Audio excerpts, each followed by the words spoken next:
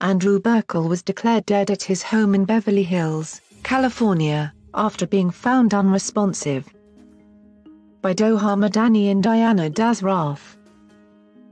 The son of California billionaire Ron Burkle was found dead at his home in Beverly Hills, California, the Los Angeles County coroner said Tuesday.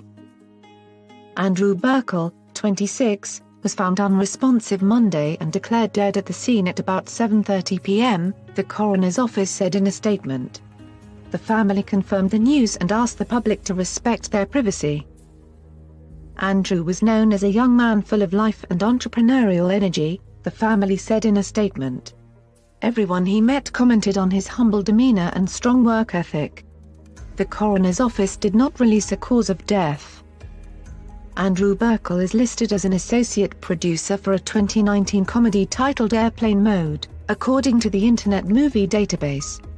He was a producer at In Good Company Films alongside his business partner, Andrew Alter.